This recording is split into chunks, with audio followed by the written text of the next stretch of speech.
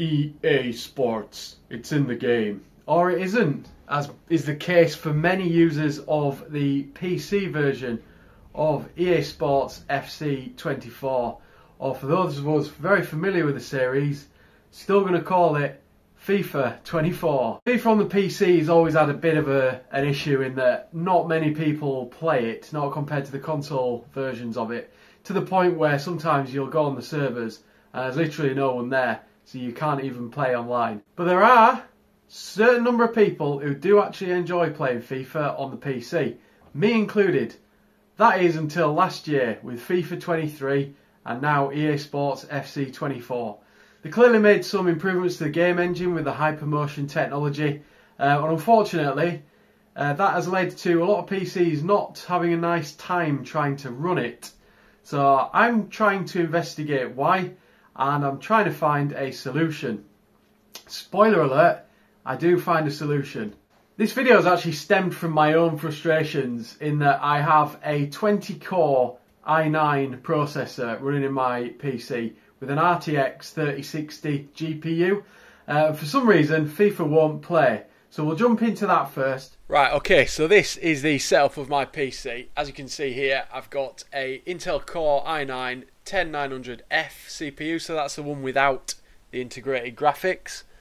And on here, we've got all 20 cores. Memory, I've got 32 gigabytes of DDR4. I've got numerous hard disks in there.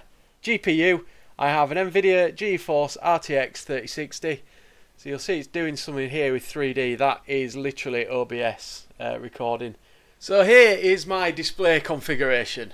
1080 resolution. Full screen. Refresh rate of 60 Hz. I could knock that down to 30, but it's not really going to make much difference. Frame rate, I've got it locked to 30 to try and give the CPU and graphics card less to do.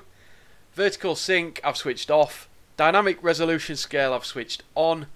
Cutscene quality, I've got set to half frame rate.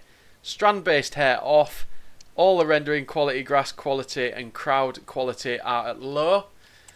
So we'll jump into the game and you'll see what I mean. There's a serious problem with this game running on my 20 core PC with quite a beefy graphics card, although admittedly budget, but I shouldn't have a problem running this game.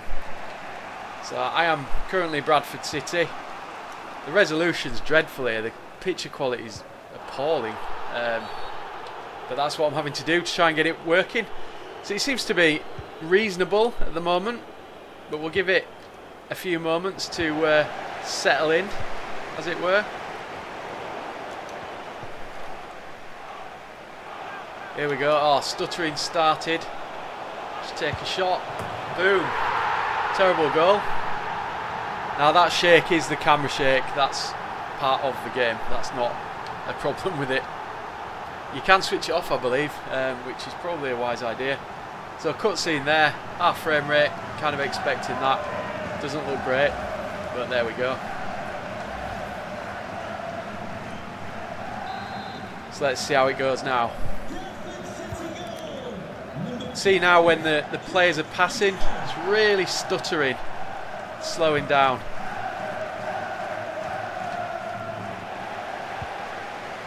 There we go. Boom, here we go. Maybe goal number 2. Oh! Almost. There we go, the ball's gone up in the air and it's stuttering like mad. That'll be my throw-in, thank you very much. See how bad this actually gets. Oh, a lot of stutter there. It's almost like when you pass the ball or kick it distance, it's trying to calculate all the physics and just not being able to keep it up, which I could be onto something there potentially. But yeah, this is playable at this resolution, but on a PC of the spec that I've got, should be playing a lot better than this. Should be smooth as butter. Boom. There we go. So you get the general idea. Not a good performance. So what I'm actually going to do, now I'm thrashing Leeds, is quit the game and I'm going to run it on a much lower spec PC. So I'm going to run it on an AMD PC, which I'll just talk you through in a moment, and we'll see how that works. Okay, so this is the spec of the PC that I'm now going to test FIFA on. So it's an AMD Ryzen 5 5600G with Radeon graphics. As you can see here, the Radeon graphics is the only GPU in this machine. Other than that, I've got 16 gigabytes of DDR4 and I am running it off an SSD. So let's jump in. We'll put the settings to the same and see what happens, shall we?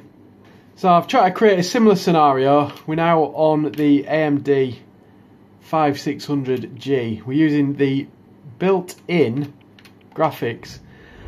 So I'll just show you the display configuration.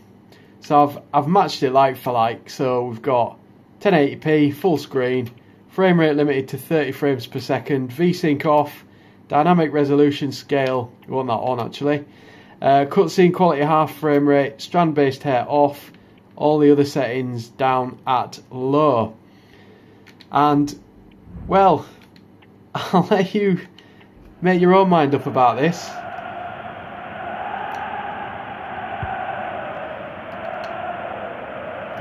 There's a tiny bit of slowdown, but not anywhere near as much as on my other PC. Boom. Oh, so close. Cutscenes look a lot smoother, despite still being on half speed. So what is going on? All of the Reddit forum posts that I've looked at, every single setting that I've changed on my PC has not fixed the problem, and I cannot for the life of me work out why. But what I'm going to do, I'm going to explore in a bit more detail at hardware level to find out what on earth is going on, and hopefully be able to fix the problem. Although I might not be able to, in which case EA might have to fix the problem, but I'm not convinced I won't be able to solve it.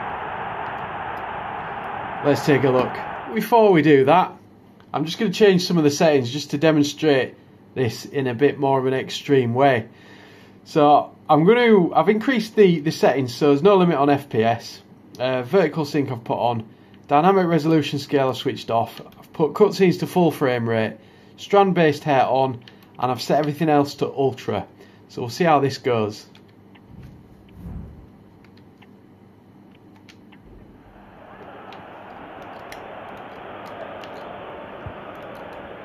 Incredibly enough, it's pretty much as smooth. It slows down a tiny bit, but not too bad at all.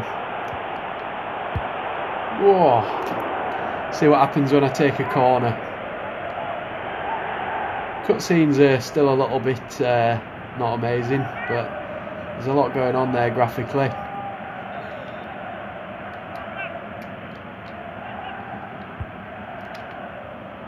Oof. Yep, no slowdown. Can play this at full HD with ultra settings on literally the APU on this processor, and I can't play it on my 20 core i9 Intel processor with RTX 3060. Unbelievable. So I'm just going to have a look inside the AMD system that I've built. So it runs FIFA particularly well. Let's just have a quick look to see what's going on in here. So I've got 2 sticks of RAM. So they'll be running in dual channel. That's fine. Got the processor with the fan on there. Everything seems to be connected correctly. Got the crucial SSD there. So not much going on really. Plenty of airflow through the case. It's a really cheap gaming case, this actually. So I think I got it for about £40, and it does quite a good job. So hardware wise, that seems to be set up okay. I have recently built this. So should we take a look at my i9 system? Okay, so this is inside my Core i9, and I'm afraid to say I did move this into this case quite a while ago because I wanted to use 2 Blu-ray drives. But what I've noticed is I've not really given it any cooling, so there's no rear exhaust fan, there's no front fan or anything like that. It's just running in the case, and well, to be honest with you, just looking in there, it's quite filthy. So what I've done a couple of years ago when I moved it into this case is not considered cooling. So that doesn't seem to make much sense though as to why FIFA wouldn't run. Simply because I run loads of games on this and I never have a problem. If things start to get a bit warm, if I'm pushing it a bit far, then usually get a bit of bottlenecking, but not to the level that we're seeing on FIFA. So what I'm going to do, I'm actually going to swap this into the gaming case. So it's got plenty of airflow and we'll take it from there. I have now moved the PC into the case that the AMD setup was in. So there is now a ridiculous amount of airflow on this PC build. I've also cleaned out all of the heat sinks and every component in there, and hopefully we'll see some results. Right, okay, now time for some serious business. So resolution now cranked up to 3840 by 2160, which is of course 4K, full screen, refresh rate of 60 Hz.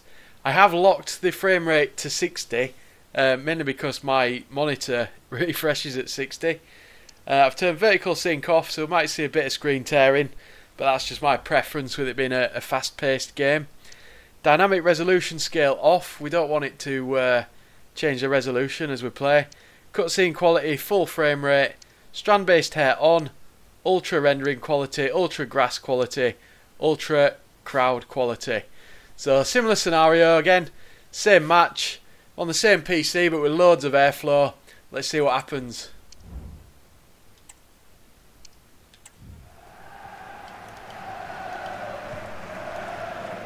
Just one thing to bear in mind, I am recording with OBS as well, adding to the strain on the GPU.